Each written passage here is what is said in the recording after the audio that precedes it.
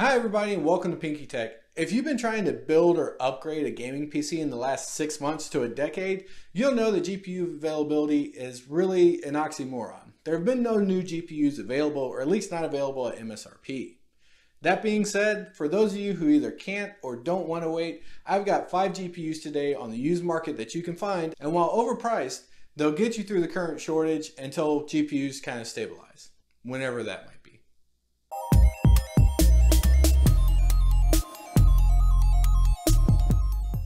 Alright everybody, so today's video is for those that don't want to wait or can't wait to get a graphics card for their gaming PC. Either you had one fail or you just built a new one, you need something to go into it because you're tired of looking at all the parts sitting in the corner of your room. Now that being said, these graphics cards are all overpriced compared to what we used to be able to get them for. However, they still got some life in them, can get you some gaming, and well, like I said, it's better than nothing at this point. Now, if you can wait, absolutely, please do that. Wait until you get either, called up on the shuffle or your turn comes on the EVGA waiting list. However you're getting the graphics cards, if you can do that, by all means do that. Get these cards closer to retail. Get the newer cards that will work with the newer technology a bit better, get a little bit more performance and longevity out of them. But for the rest of us, let's get started. Alright, so my first graphics card on the list would be the RX 480. Now these are currently selling on eBay for about $150 to $200. Some of them are going for much higher, some of them are going less. Just kind of keep that in mind. What I did was took a look at the actual sold items on eBay. So these aren't listing prices, these are what they actually sold for. Now this card is good for, a second, third gen Intel CPU. I would even go up to a 9100F, to be honest with you. Basically anything that's kind of that 4-core range, and you'll be able to keep up with that processor. Now this card should be able to play most games out on the market right now. You can probably go 1080p low settings and still get 60 to 70 FPS with these cards. If not, some of the newer games, maybe a Cyberpunk or something like that, you're probably going to have to drop down to either 1600 by 900 or even 720p low settings to be able to have a playable experience. Now the second card I have on the list today is the RX 570. Now these are currently going for about $200 to $250 online, and that's for the 4 gig model. You can also throw in the RX 580 4 gig model, as they're going for about the same price. Now I know you're saying, hey, I've looked on eBay, an RX 570 or an RX 580 is like $300 or $350. And while some of the 4 gig models are going for that much, a lot of it is actually the 8 gig models of these cards that are going for that high. Now keep in mind, this is a great 1080p gaming card. Pretty much any game on the market you can play at 1080p and still achieve over 60 FPS. Of course, you can always drop down the resolution on some of them as well to get over 100 FPS if you want to do that. But a great card overall, and one of the ones that I use a lot for flipping. And while, yeah, they have gone up because these cards traditionally were around $100, $150, they're now closer to 200, sometimes 225, somewhere in that range. So everything is up right now. Expect to pay more, but at least you can game and do some decent gaming with this. If you're looking for CPU recommendations, 10400, 3600, any kind of 6-core 12-thread CPU would work just fine. And even if you wanted to go something lower, let's say a 10100, the card can keep up with that as well.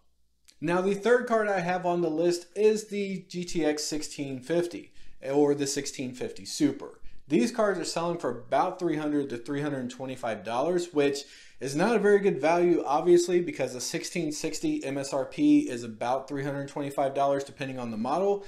But since you can't get one MSRP or they're not available, you're kind of stuck with the 1650.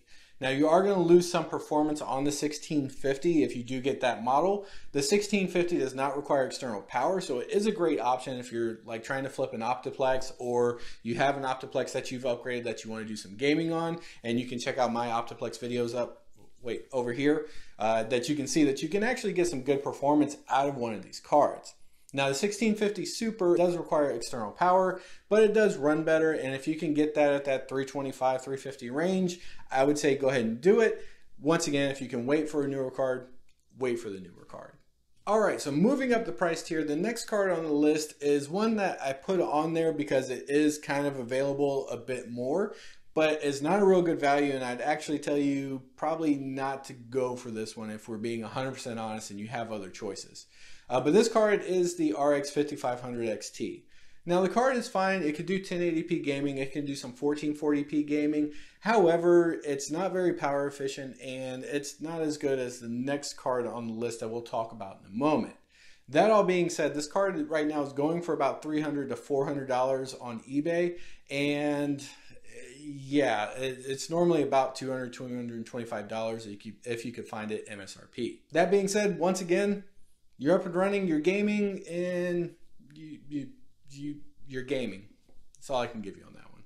All right, guys, and my last card on the list also goes for about $300 to $400, and that is the GTX 1070. Now, this card is a great card. However, about 6 months ago, it was selling for like $200 used, and that was a good deal on a 1070. But the card itself has plenty of gaming life left in it. 1080p gaming, 1440p gaming. You could pair this card with, the 8-core processor, or if you wanted to do the new 5600X from AMD, it would certainly work well with that card as well. Once again, I don't have anything bad to say about the GTX 1070. However, with the 3060s, 3070s, everything else, paying $400 for that card, the only reason you should be doing it is that you have to have a graphics card right now, and you just can't wait. That being said, spending $300 or $400 on a GTX 1070 just feels criminal, but it's probably the best card on the list if you do want some longevity out of the card that you're buying, and maybe when things return to normal, you can sell it for $200 still and make some of your money back. I just wouldn't bank on it. So like I said earlier in the video, guys, if you can wait to get a new graphics card, I would certainly go that route. All the new graphics cards are going to outperform anything on this list, and a lot of them are in a similar price range. That being said, if you can't wait for a graphics card, hopefully this list helped you out. And if it did, make sure you hit the like button. And while you're down there, consider subscribing. As always, guys, I appreciate you watching, and I'll see you in the next video.